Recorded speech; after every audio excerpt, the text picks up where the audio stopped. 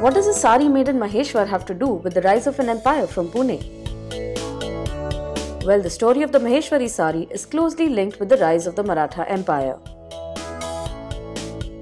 In the early 18th century, Peshwa Bajirao I expanded his empire across a large chunk of central India and divided the Malwa plateau between his generals. Indore was assigned to Subedar Malhar Rao Holkar, who in turn was succeeded by his daughter-in-law Ahilya Bai in 1766 CE. Ahilya Bai shifted her capital to Maheshwar on the banks of the Narmada river and made it a thriving economic centre. She started, experimented and worked and created this unique weave called the Maheshwari Sari. Many of these weavers told me that their ancestors were brought from Mandro.